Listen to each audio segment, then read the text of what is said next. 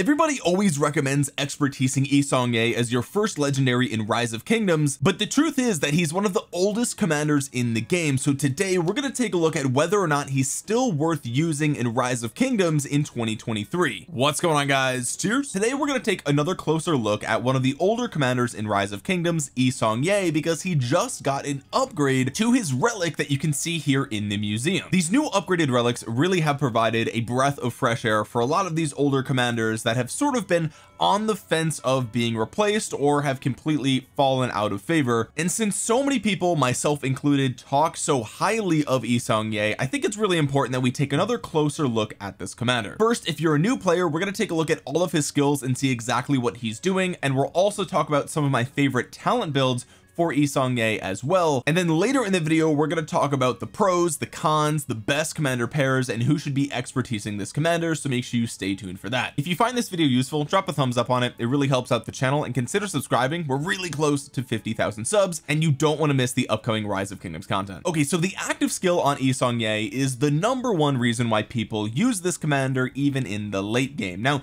before you have him expertised, it's a 1400 damage factor to 5 targets that's reduced by 15% for each additional target. Even without the expertise, this is a really powerful active skill, especially in the early game, because you have to consider 1400 damage factor to 5 targets. We can look at somebody like Cao Cao, who is also around in the pre-KVK or KVK1. He deals 1400 damage factor to only 1 target. So the damage output on this active skill is absolutely insane. If we take a look at his second skill, normal attacks from this commander have a 10% chance to grant 100 extra rage and 100% increased attack for archer units for the next 3 seconds. This is a really nice second skill for 2 reasons. One, it provides a mega powerful archer buff, obviously 100%, that's pretty much unheard of, but the rage engine I think is really the star of the show here, because the 100 rage, that's just going to cause the active skills to pop off even faster. And pretty much every commander that you're going to be pairing Seong Gye with has the rejuvenate talent, which means every time you use the skill you're going to gain even more rage. And so this is sort of an endless cycle where more skills you use,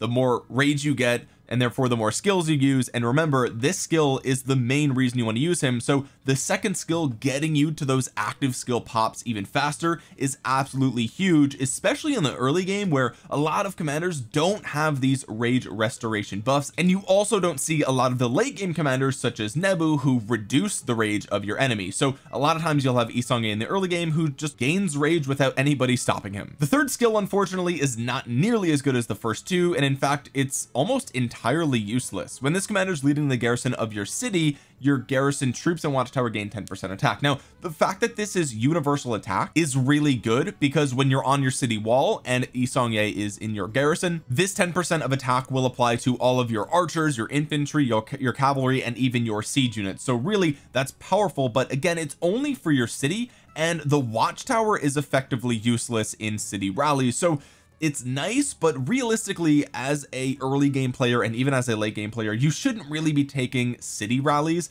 And if you do, I mean, Seong Gye is okay on the wall, but it's still gonna really hurt because there's no tankiness on this commander. The fourth skill is unbelievable. Okay, this is 50% bonus skill damage flat out. There's no requirements or conditions that have to be met. It's not for a specific troop type. There's literally, it's just straight up 50% bonus skill damage. This is an unheard of amount of bonus skill damage that we have yet to see in any other commander in Rise of Kingdoms. The only one that comes close is Nevsky, and that is a 60% bonus, but 35% of which is only after he's already cast his active skill. So the universal skill damage here is insane. But the best part about Seong Gye is his expertise. Okay, and what this does is it bumps up that damage factor, which was already really good, to 1700. That's really solid. 5 targets. There is no other commander in the game that has a 5 target AoE as high as this. So even though he's an old commander, he still is the highest AoE damage commander in the game. And the best part is the circular shape. Okay, the circular shape of Seong Gye's expertise means that the active skill actually hits everything in that circle that you just saw on the screen there. And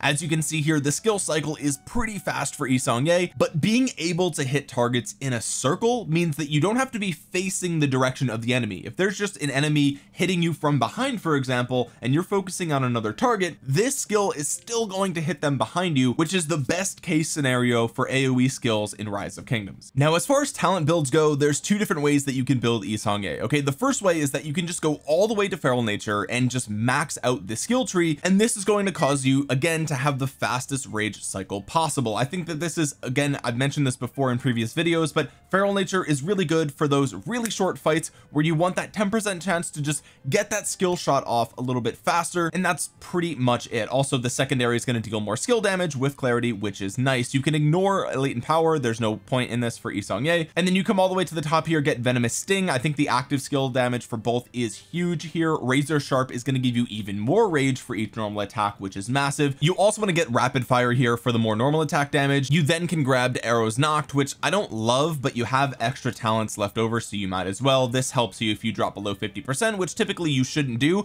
but it does happen relatively quickly with Yi Seong-Gye primary anyway, and then you get a little bit of extra attack over here as well. The other build, which I think is actually a little bit better, is this one here, where you go all in on the entire archer tree and you still grab rejuvenate from the skill tree for the bonus rage restoration. You still get tactical mastery for the skill damage and heraldic shield for reducing the skill damage that you take. You have 2 points left over, so I put it here in the 1% of health, but of course you could put one here and one here for naked rage, or you could go all in on naked rage and remove points from something like full quiver if you really wanted to. Naked rage is a min-maxing thing here where, you know, if you're not getting hit, this is a huge plus. If you are getting hit, it's a huge downside. So I usually avoid naked rage in general, but if you're a high risk high reward player, then you could go ahead and grab that instead of something like full quiver. The reason that I prefer this build here is that I feel like it's a little bit more sustainable and a little bit more predictable. Whistling arrows here has a 10% chance for 25% damage for 2 seconds. That's absolutely huge for a commander that's already dealing a massive amount of damage himself. Venomous sting obviously is a must, as well as razor sharp, but you're also grabbing phoenix tail arrows, which is a 10% chance for damage over time. This is a pretty nice damage factor for the fact that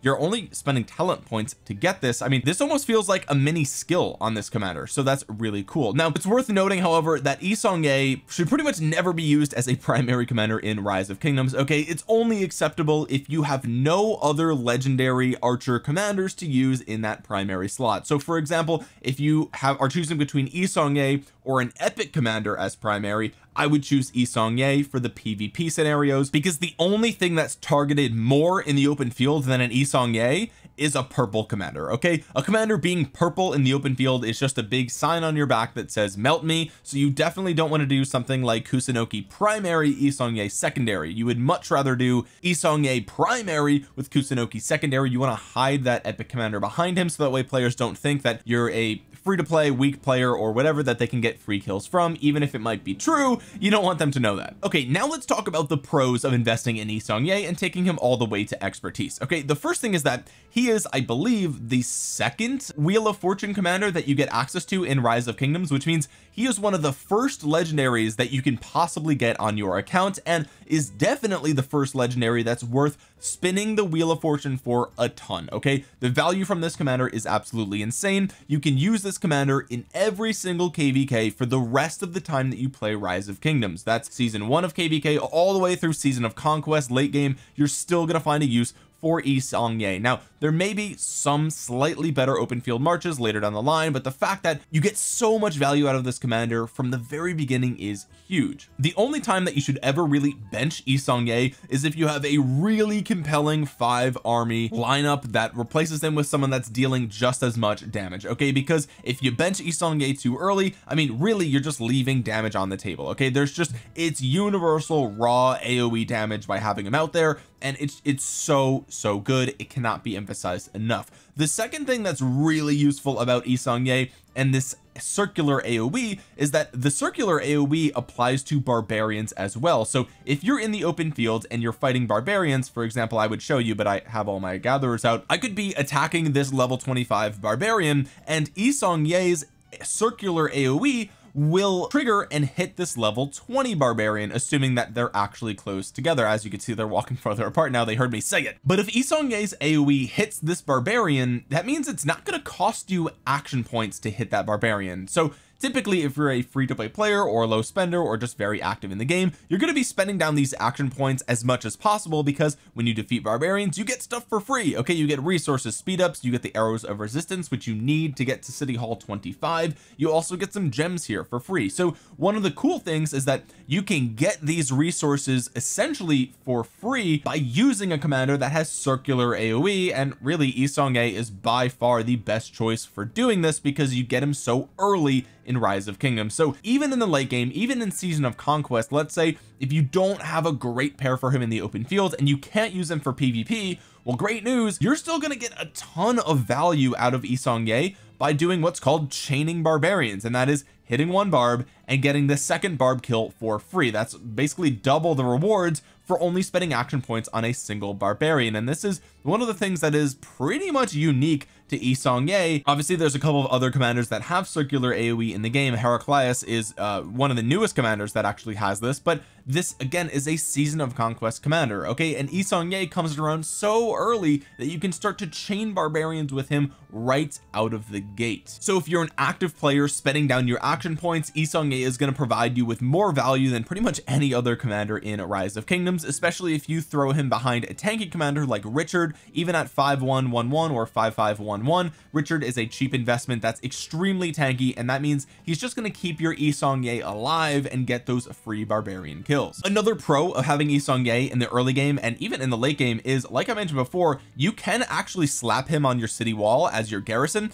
typically as a secondary commander, and you're gonna have a really solid garrison. I mean, you can build him with a garrison tree. I don't think he's great for the primary, but you could do that. Beyond that, you could do maybe a Charles Martel primary with Seong Gye secondary, and you're just going to deal a ton of damage to that target. Okay, again, he's giving 10% attack to all of your troop types. It's not nothing. Okay, it's nice. He's again not that tanky, but he's definitely one of your best choices for an early game city garrison if you do find yourself getting hit while you're offline, which I hope doesn't happen, but it's also at least worth noting here in the video. And the final thing that I want to talk about in the pros section is his relic. Okay, his relic is absolutely incredible. There's the 1-star version and the 2-star version. Okay, the first star, just by unlocking this relic, gives you 10% defense and 3% skill damage. Okay, we already talked about how his skill damage is through the roof, and now he's getting more. And remember, he only has a 10% chance of gaining archer attack, but besides that, he has no stats for archers, which make him the definition of a glass cannon. He deals massive AoE damage,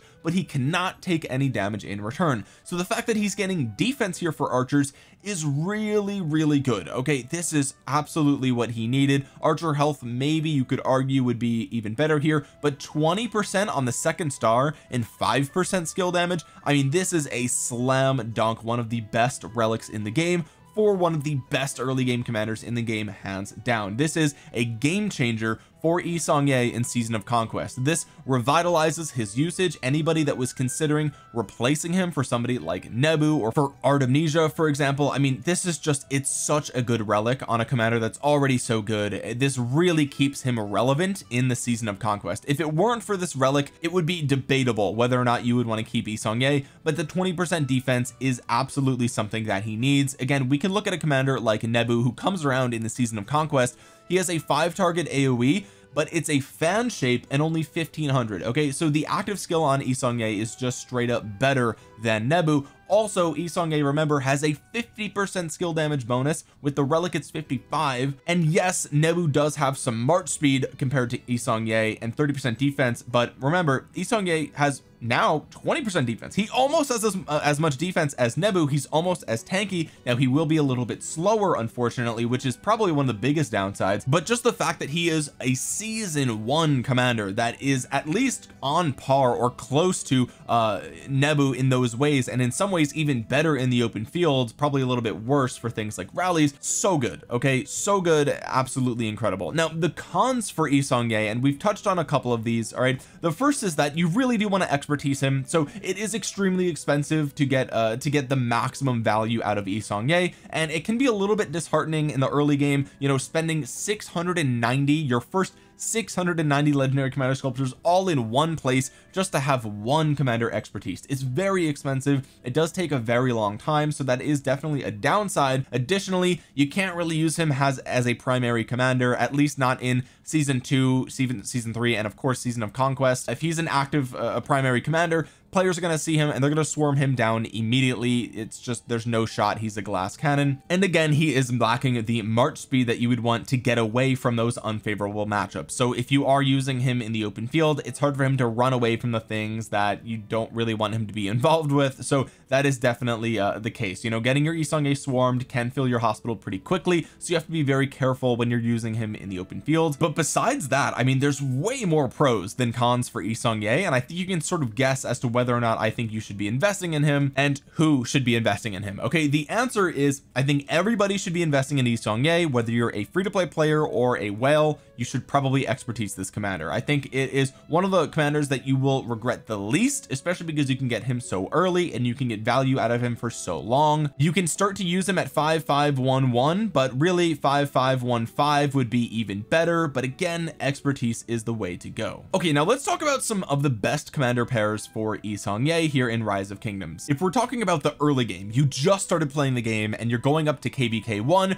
there's a few obvious choices here. Thutmose here is probably your best early game option because he also has a nice 3-target AoE here with a little bit of a debuff. He's giving you a lot of stats that Seong Gye does not have. He's slightly tanky with the reduced counterattack damage and the instant proc damage that he has here as well. More normal attack damage on the expertise. If you do have that, you're probably a whale. But in the early game, Thutmose with Seong Gye is huge. It's so good. I can't emphasize this enough. This is definitely one of the best, if not the best, early game archer pairings. Now of course you do have El Cid as well, which I think is not as good as Thutmose. He has only a single target damage with another instant proc damage here. He has a little bit of defense and march speed, which you definitely do want on Seong Gye in the early game, and a little bit of march speed and bonus damage under 50%. So if you are finding yourself in those scenarios where you are getting melted a lot, El Cid is probably going to perform better than Thutmose in those ways. But at the end of the day, Thutmose is definitely the better choice for the early game. Now if you're a free-to-play player and you only have access to epic commanders in the early game, then you really only have two choices. That is Hermann and Kusunoki. Unfortunately, it takes a long time to expertise Kiera, and Imanip is technically an archer, but he's really a secondary supportive commander. And of these two, I think that it depends on what you're looking for. If you're looking for raw damage, I would say go for Kusunoki. He not only removes all the debuffs on your Seong Gye, which is huge, but he also has a 3-target fan-shaped AoE, which over the course of its entire duration is going to be dealing 800 damage factor to those targets, which I think is pretty good. Could be better, but for an epic commander, it is what it is. You're also getting 30%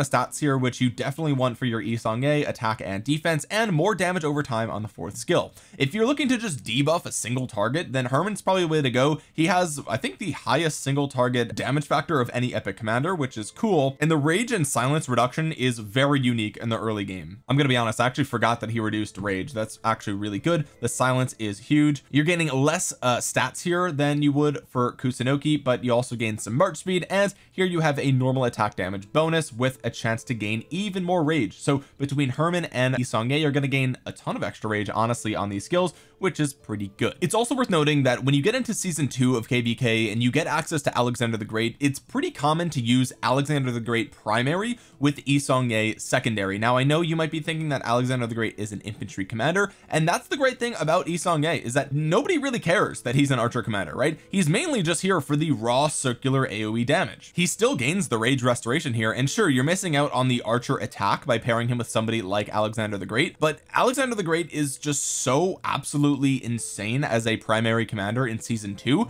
that he's basically just an infantry vehicle for your massive circular AoE. A lot of players use the Alex with Seong Gye in their season 2 of KVK, and I still think that this is an exceptionally good march for that KVK if you're going to be doing any sort of PvP. Other honorable mentions for season 1 and 2 of KVK include Saladin primary as just hanky cavalry march, basically the same reason that you would use Alex, although I do think Alex is probably a little bit better. And you also could technically do Mehmed secondary, so you would do Seong Gye primary, Mehmed secondary, and again, this is just 20% more skill damage, 20% more attack. This is the definition again of glass cannon march, but the AoE output is insane. Now moving on to Season of Conquest and the late game, I think the slam dunk best choice is Boudica Prime primary with Seong Gye secondary. The reason for this is that Boudica's active skill here is going to cause the target to take 35% increased skill damage for 3 seconds, which is not only super important for being supportive in the open field, but it also slows them down by 30%, so you're almost guaranteed to get a really solid skill shot off from your secondary, which is Seong Gye, and we know that's super powerful. Also, the 50% skill damage bonus here is insane for the 2300 damage factor here on Boudica, which we love to see.